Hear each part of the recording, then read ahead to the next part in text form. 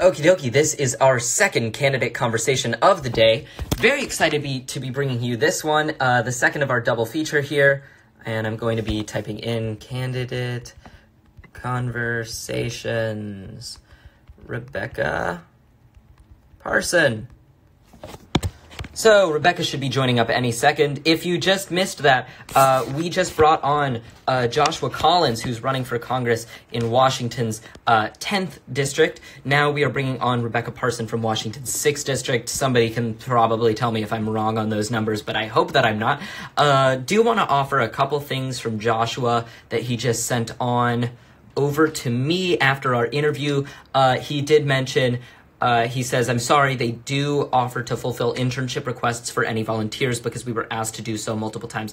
I'm asking for clarification on that and also on getting his most recent FEC reports. But in the meantime, very excited to be bringing you Rebecca Parson, who's running for Congress in Washington State's Olympic Peninsula. That's like the side on the west of Puget Sound. Very excited to be bringing her to you. She is running a campaign-affiliated, a Democratic Socialist campaign or possibly Socialist campaign. We're going to check with her in just a little bit, and we're going to be bringing her live to you. Whoa, where'd she go? So here she should come, and we're going to ask her a bunch of questions. Very, very excited to be bringing her on. Hi. Rebecca, welcome. Hey, thanks for having me. Nice to be here. Thank you for joining me. I am very excited to be bringing you in. So let's kind of just get started. I just spoke to Joshua Collins, who's also running in Washington State. Now I get to speak to you. I'm super glad we get to do like a double feature with both of them Washington State. Yep. It's awesome. And Joshua and I actually, our districts are both in Tacoma, so we're in the same city, actually. Oh, amazing. We live like 10 minutes away from each other. Yeah. Oh, that's fantastic. Your district is centered on the Olympic Peninsula, correct? Yeah, that's the largest land area. And then I have the majority of Tacoma as well. But yeah, I have the Olympic Peninsula, which has the National Park, National Forest. It's a beautiful area. If you Google like PNW desktop or something, you'll probably, I mean, that's kind of what you're That's where it is. Yeah. Amazing. Fantastic. All right. So I want to get into asking you a couple exciting questions, but why don't we just start with Rebecca, talk to me about your candidacy. What inspired you to run for Congress? Yeah, well, so after 26, I've always been involved with progressive organizing and activism. Like straight out of college, I volunteered as a human rights observer with the Zapatistas, an indigenous community in Mexico. Did lots of other stuff over the years. But in terms of the political process, I really just voted, paid attention to politics. But after 2016, wanted to get more involved. And so as I was, contacting our members of Congress, I would get back these forum responses, especially from the incumbent, Eric Kilmer, where, these long responses, very polite, not really saying a whole lot, not committing to change anything. And I looked more into it and I found, wow, we've been blue for 55 years and he's the 11th most conservative Democrat in the House. He calls himself a leader on getting money out of politics, but he's taken over $3 million from corporate PACs. He opposes Medicare for All and the Green New Deal. So I really decided to run for those reasons, especially with the 2030 climate deadline. I thought, there's really not time. He's made it abundantly clear he's not going to change. So we need somebody who's going to run on Medicare for All and especially the Green New Deal. Your opponent's had every single opportunity to improve. This is a ridiculously safe district. This is a district that whoever is the Democratic nominee is almost certainly going to win. So we might as well have somebody in this district who's going to be a fighter and a fighter for the people. You are aiming to be that fighter. I want to ask you kind of what is your personal political passion? What is something that if you were elected on day one, you'd be ready to fight for? National rent control, for sure. I'm involved with tenants' rights organizing in Tacoma. I'm a renter. My rent's gone up a lot. Tacoma has one of the fastest rising rates of rent in the country. And there are people who, an out-of-town developer will come in, buy a building, evict everybody, and then people will become homeless. And we have homeless people dying on the streets in Tacoma. And so I support national rent control because one of the primary reasons that people become homeless is the rent is too high, it's doubled or tripled. And so I support national rent control so we can keep people in their homes. And then also a homes guarantee, which puts a lot of federal money into building more housing so that, we have that cap and then we have money to build in the supply we need. I want to ask you a little bit about your personal history. I looked up on your website. Your father was a foreign service officer. Your grandfather was in the military. So you come from this line of people who were very much involved in these large institutions in the federal government. Yet your personal platform is very much diplomacy focused and very anti-war. What was your personal political genesis on that? Well, growing up with my dad being in the Foreign Service, I was Hmm. around, and for anybody who's not familiar, because a lot of people haven't heard of the Foreign Service, Yeah, it's the diplomatic corps of the United States. And so it's a State State Department. Department. If you're like overseas in another country, you lose your passport, you go to the embassy, you're dealing with a Foreign Service officer when you go to the embassy. And they do a lot of other stuff besides that, but that would be the like your primary interaction with them. And so growing up with that, It's I such found a the cool job. yeah, I found that, the value of diplomacy was something that I was raised with. And so I really value Mm. diplomacy over war. My grandfather was a colonel in the US Army, but he hated war. He, wanted to avoid it at all costs. I think you'll find that when you speak with many people who have been in wars, citizen-free, they don't like war. They want to avoid it at all costs. And so that's what Mm. I want to do as well. And I think we really need to prioritize diplomacy over military action, constantly invading other countries for oil. We also need to make sure that young people who their only option to have a decent life, a dignified life, and housing and healthcare is not only the military. That's not their only choice. And so that's part of what I'm proud of with the Progressive platform as well is make sure everybody has free public college education and a guaranteed home, a guaranteed job. That has something to do with our military Mm. adventurism as well. One of the things that we talk about a lot in, I think, a lot of organizing spaces is the draft hasn't been used since Vietnam because right now poverty is the draft because you get free Mm-hmm. college when you exit the military. Mm-hmm. But you shouldn't have to put your life on the line just to be able to go to college and try to create a better life for yourself and for your family. Um, so I want to ask you about the Green New Deal. You support the Green New Deal. Your incumbent, the person who already is in office, your opponent, doesn't support the Green New Deal. What makes you and what makes the Green New Deal better than your opponent? Well, the Green New Deal, there's two types of people who don't take enough action on climate change. Republicans who deny it, and then corporate Democrats who say, yes, it's real, but what we need to do is just do, some tax credits to encourage people to, use Mhm. buy hybrids or something like that. And it's like, okay, that's good. That's a fine step, but it's a baby step compared to what we need to do. And what we need to do is radically overhaul the economy, get to 100% renewable energy by 2030. And it's almost more dangerous to have somebody who says, yes, climate change is real, and what I'm going to do about it is this thing, when that thing is not nearly enough. It's just, 1% of what we need to do. And so he takes oil money. He says that he can't, he refuses to stop taking oil money. He won't support the Green New Deal.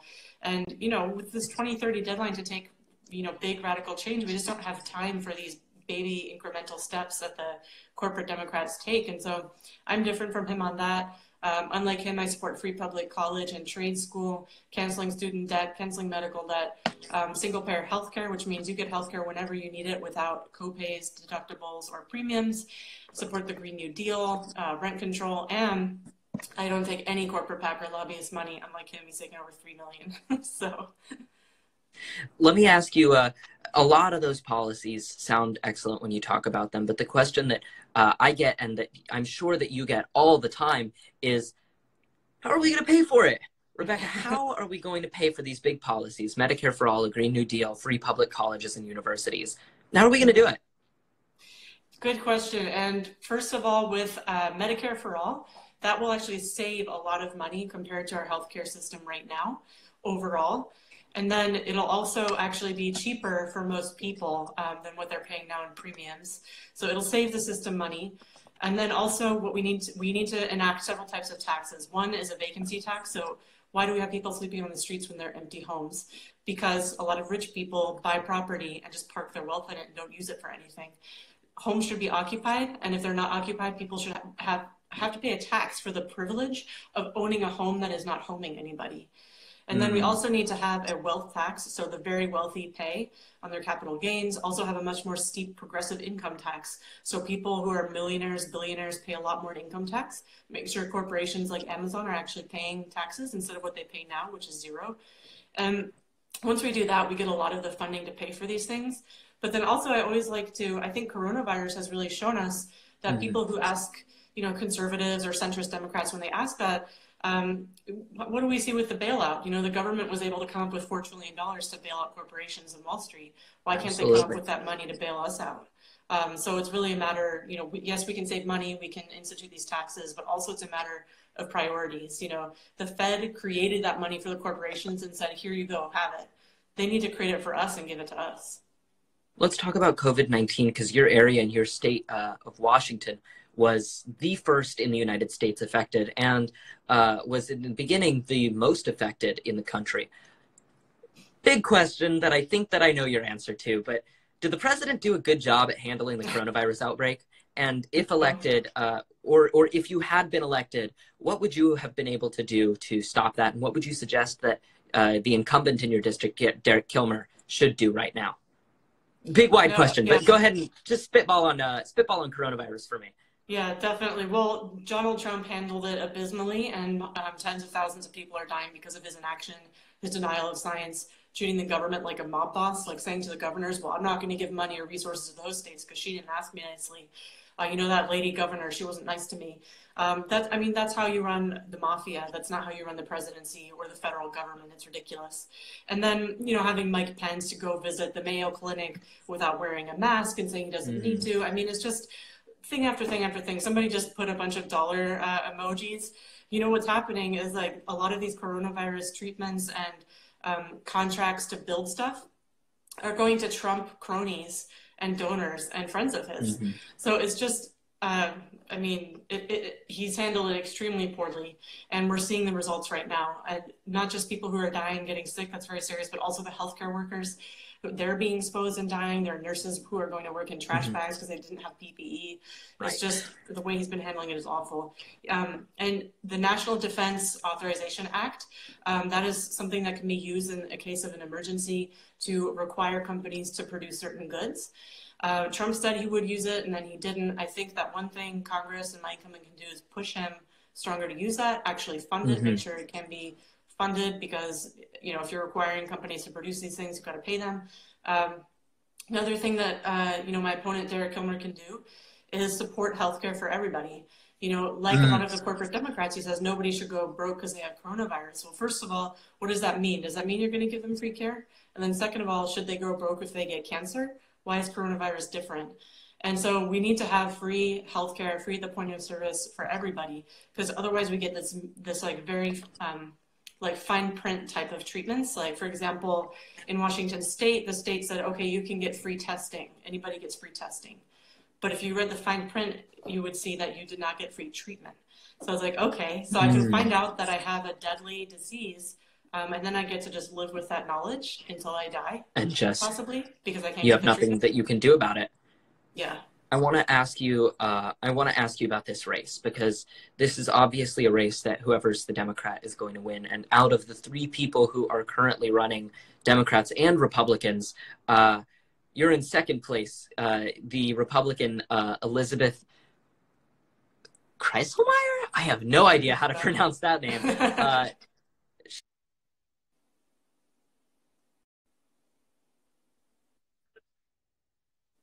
You and the incumbent, but when you look at you and the incumbent, you are way behind on money.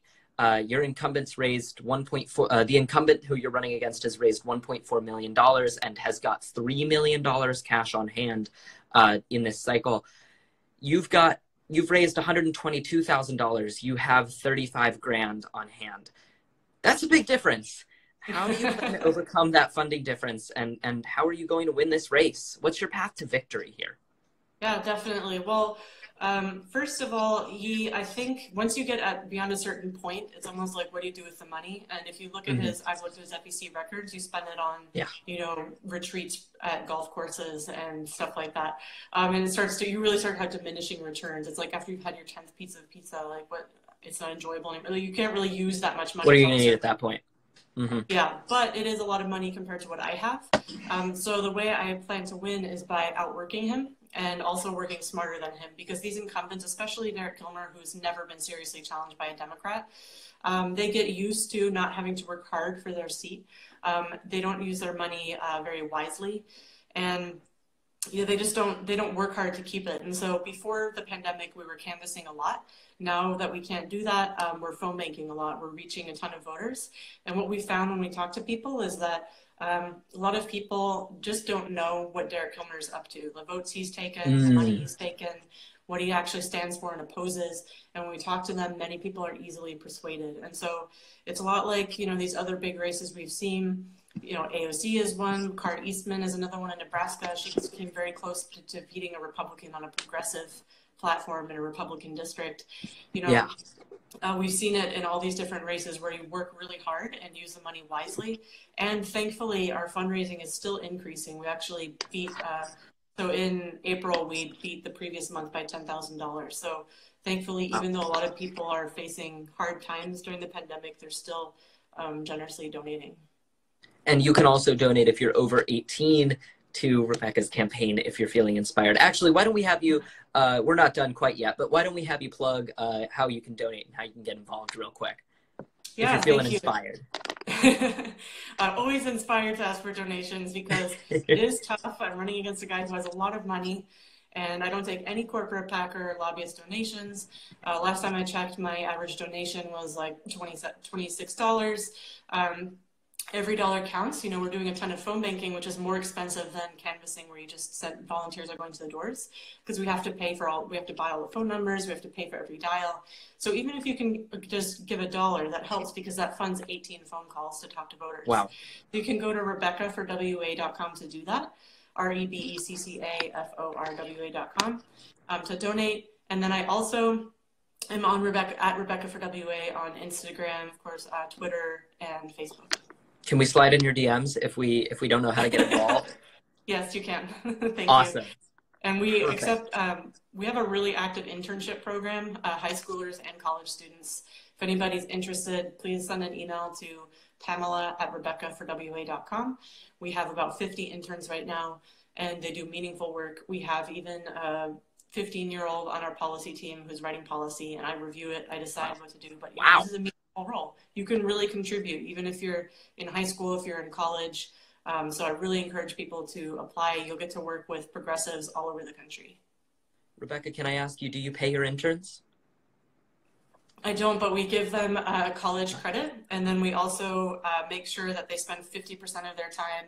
So we don't do any grunt work for interns, and they get to spend at least 50% of their time in an area like policy or like a fundraising lead, something like that, where at the end they can have a real title, like, policy lead to put on their resume or something like that. I see.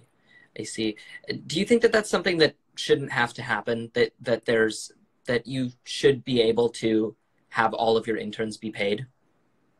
Where do you stand kind of ethically on that issue? Yeah, I really think that I would prefer to be able to pay interns. And I think that we need to, part of the reason I want to get into Congress is to enact a public financing system where, I don't have to spend 6 hours a day dialing for dollars, like calling potential donors and cold calling them and asking them for money. And what we can also do is have it be an even playing field. And just reading the comments, have an even playing field. I'm getting bullied for my hair. There's nothing I can do. I haven't had a haircut in 2 months. Your hair's fine. Thank you, Rebecca. So something I plan to do when I get into Congress, absolutely, is like AOC has done, like other progressive members of Congress have done, is pay the interns, especially because for an internship in Congress, you have to actually go to DC.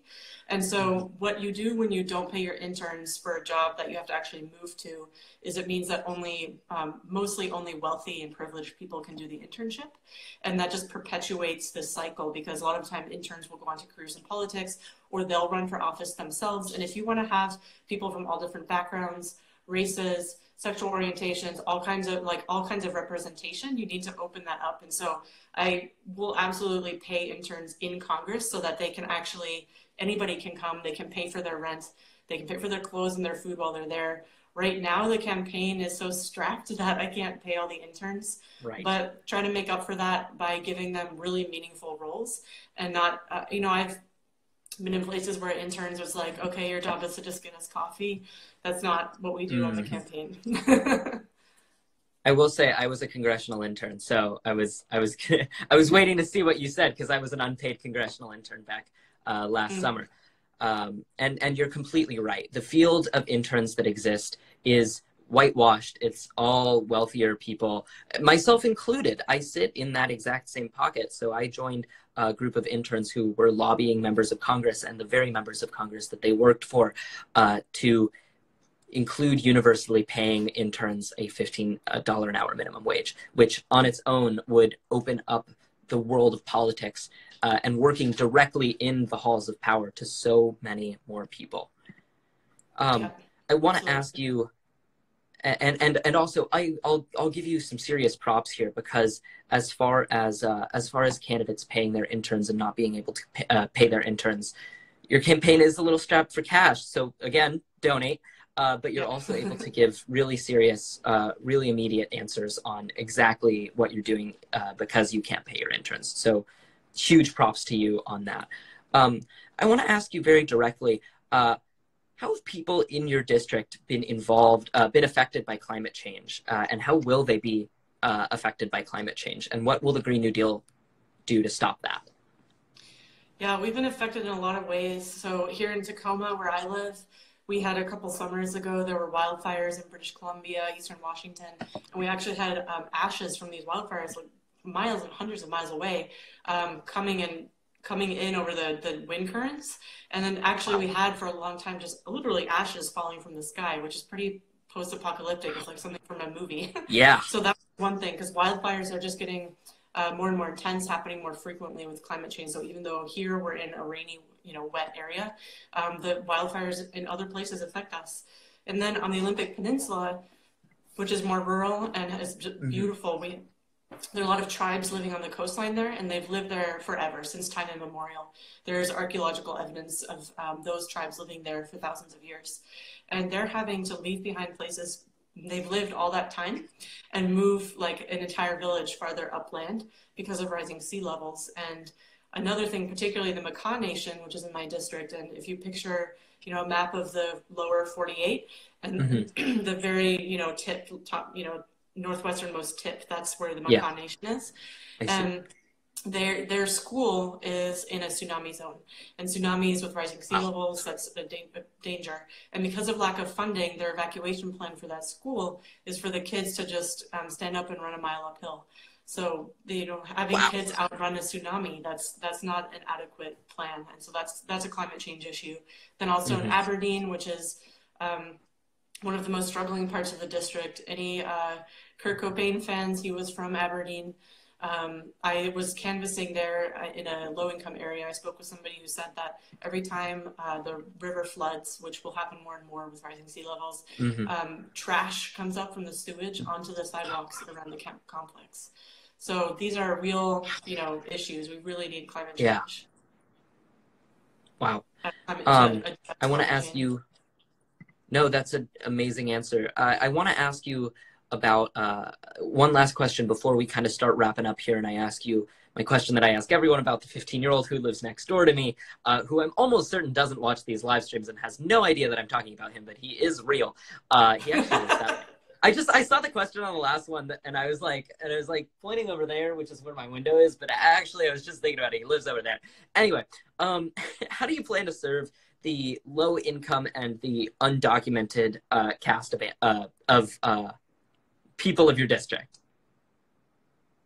So for low income people, policies like free public college so that anybody can go to college, free trade school and community college, I think that's extremely important. We need to also, there are a lot of low-income seniors. That's something a lot of people don't realize. A lot of seniors live in poverty because the average benefit is $1,200 a month. 20% of my district is seniors. And so we need to not only protect Social Security, but expand it it's called scrapping the cap. And it just means like making sure that rich people pay into Social Security on their entire income, and not just the first $100,000. So that would take care of seniors. Then we also need to expand food stamps. No kid should be going hungry, especially now during coronavirus. They can't go to school where many kids get to their meals. That's extremely important. In terms of protecting people who are undocumented, I think that we need to ban private prisons across the country, whether they're for caging American citizens or undocumented people. And we have in Tacoma one of the largest private immigration prisons in the country. And I think that having private prisons at all is a totally perverse incentive. It results in terrible treatment and makes the companies want to lock up more and more people. Then I also think we need to stop locking up people who are undocumented if they don't have a violent criminal offense. It's not keeping us safer. The only thing it's doing is enriching the operators of these prisons. It's keeping people away from their families. So that's something I would support as well. Alrighty. And then, of course, the big question. There's a kid he actually lives that way. There's a kid who lives next door to me. Why should he get involved in your race? And why should he care? Well, something that a high schooler told me when I was speaking with them before the internship was they said, you know, they felt powerless because they couldn't vote. And all these decisions were being made for them that they had no impact on and they couldn't change. And so I don't know why I'm getting all these Shrek questions. I'll ask it in a minute. Sorry. Movie I don't know? And so they really feel powerless. And I think if you are under 18 and you can't vote and you're seeing all this stuff going on, and you're seeing politicians take oil money, not addressing climate change, you're thinking like, when I'm 30, what world is there going to be for me? One thing you can do is get involved in a campaign like mine and help us and help make a difference. That's something you can really do. And then I think also, you know, why care about my campaign? I actually listen to, you know, there's a 15-year-old on my campaign who I did a Reddit live, Reddit AMA, and we were on like a Skype call and she was sending me stuff to make sure I didn't miss it. She was like not missing any AMA questions. She was actively managing it, suggesting things to say, like really taking an active role. Yeah, you can be an intern even if you don't live in Washington. And so you can take an active role, you can make a difference even if you can't vote. And also just in terms of like, what do you want in like in 10 years America to look like? What do you want the climate to be like? You need to support candidates, whether it's me or somebody else, but you know, on the brand new Congress slate or somebody like Joshua, like the incumbents and people we're running against, they really are not taking enough action. And last question before I ask how people can get involved in your campaign. What are your thoughts on the Shrek movies, the franchise? I like them. You like them just generically? I watched the first one, but I don't really remember it. I haven't watched any of the other ones. You're missing out. Shrek 2 is probably the best one out of all four, and they're making a fifth one. Oh, wow. I didn't even so sorry I'll to have to watch the second one. It's okay. You have a congressional race to work on right now. Oh, you guys, all of you can watch all the Shrek Joshua movies. Whether he liked Shrek? Oh, canceled. Somebody canceled me for not watching Shrek. You guys are mean. She's running for Congress. She's busy. She's busy right now. We can get you to watch all the Shrek movies from your apartment in DC once we elect you. But how can we get you elected? Well, maybe you won't have time. Maybe Shrek is just a lost cause for you, Rebecca. But how can we get involved in your race? How can people get involved with you? You can donate. $1 helps. Anything you can give helps. Go to Rebecca. If you're over 18. What? If you're over 18, you can donate. Yeah. Sorry, what's the website again? RebeccaForWA.com. Awesome. Or if you're under 18, ask your parents to donate. You can donate from anywhere in the country. It affects you, you know, as a federal position. You know, I'm serving my constituents, but it affects the entire country. And you can also volunteer from anywhere. Phone banking, if you don't like cold calling strangers and you're an introvert, we also have outreach for introverts where you don't have to talk to strangers on the phone. So you can sign up for that as well. As go to RebeccaForWA.com to sign up and follow me at RebeccaForWA on social media. Amazing. Awesome. Rebecca, thank you so much for joining me for this candidate conversation. I will be back on Friday for probably one of the ones that I'm most excited for ever. I'm bringing in Ed Markey, and I'm very excited for that. So tune back in on Friday. That's going to be at 5:30 Pacific, 8:30 Eastern. Rebecca, thank you so much for joining me, and good luck in your upcoming race. Thank you. Thanks for having me. You as well. Bye. Bye-bye.